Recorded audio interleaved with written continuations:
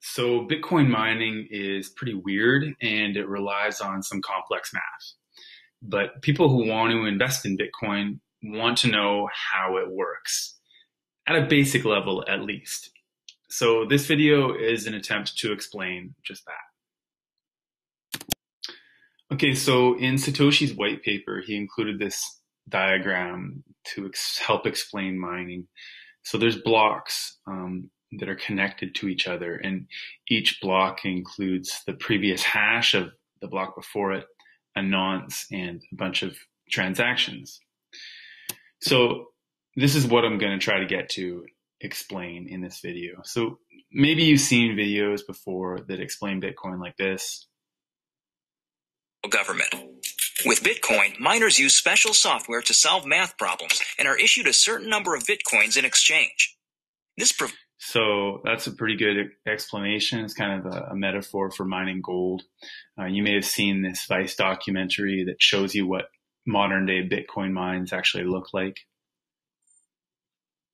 我们每天的产币量，像这种规模的产币量，大概是在20到25个币之间，大概有3000台左右。 So miners work to earn new Bitcoins, and in that process, they serve to timestamp transactions, and this forms the backbone of the Bitcoin network. There's a few blockchain explorers, like blockchain.info, and this is a screenshot that shows 3 recent blocks that were mined 2 minutes ago, 11 minutes ago, and 14 minutes ago.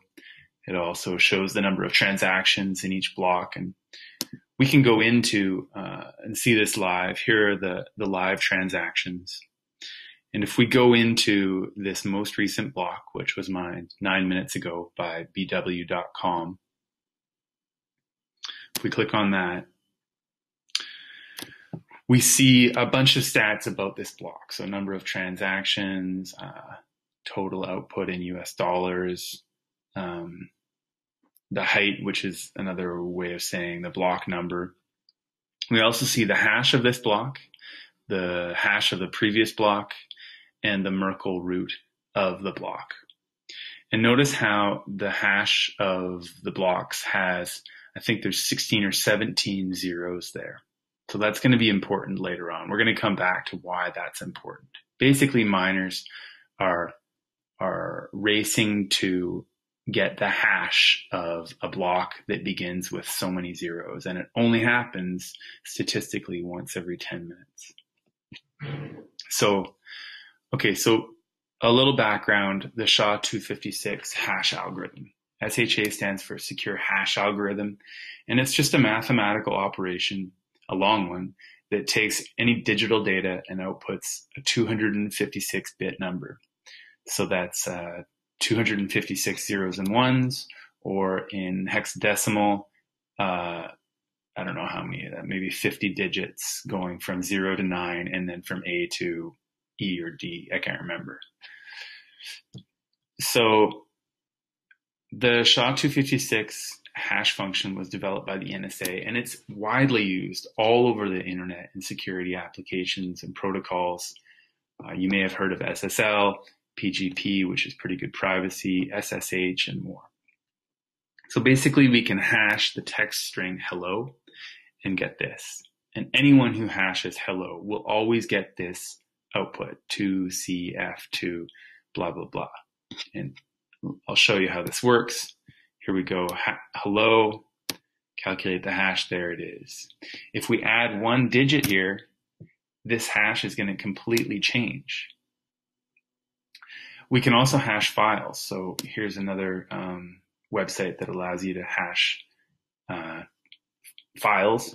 I'll drag a screenshot in to here. And this screenshot here outputs this hash. So this is pretty cool because it allows us to verify that the data has or has not changed. We know the hash of hello or any file is blah, blah, blah, blah, blah. If that file changes in the future, its hash will also change. And we can determine without a doubt, okay, that file has changed or not changed. And when it comes to systems like Bitcoin, we want to know that the ledger hasn't been changed. We want to trust that ledger. So really, what does this SHA-256 function look like?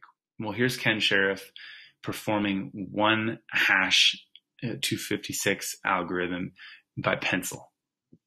And now we write down the circled bits underneath here for our choice. 0001, 1111, 0.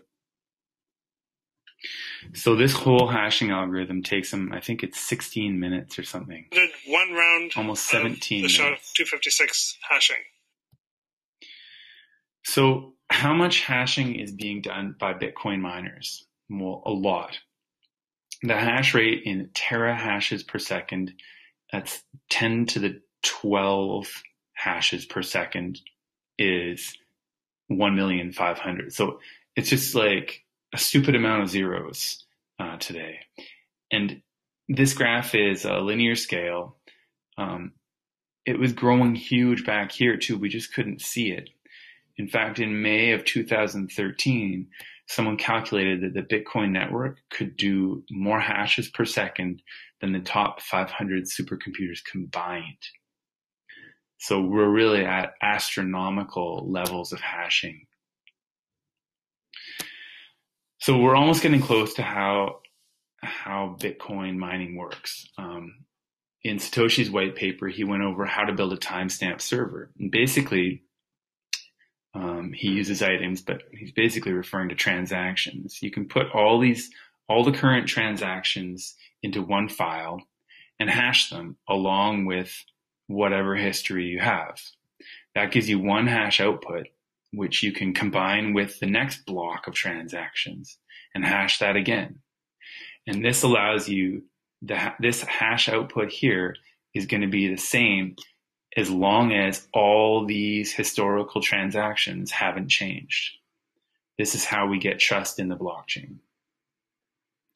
And then Satoshi added one more brilliant ingredient, how to let anyone contribute to this blockchain based on how much they work. So the proof of work involves scanning for a value that, when hashed with the 256 algorithm, miners are looking for a specific number of zeros. So as I said here, they're looking for 17 zeros. So what are miners hashing? Well, they're hashing the previous hash. They're hashing the file that represents all the transactions, and they're hashing this nonce, which is shorthand for a number used once. And basically what they're doing is they're taking the previous hash, they're taking the nonce, and they're taking the hash of the new transactions. They're calculating the hash. If it doesn't start with 17 zeros here, we're going to increment the nonce and do it again. Doesn't have 17 zeros there, they're going to increment it and do it again.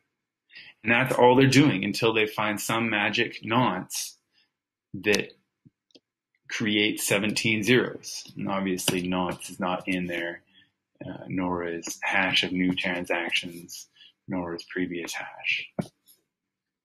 Right, that's what they're doing. I'm simplifying here a little bit, but that's the nuts and bolts of it.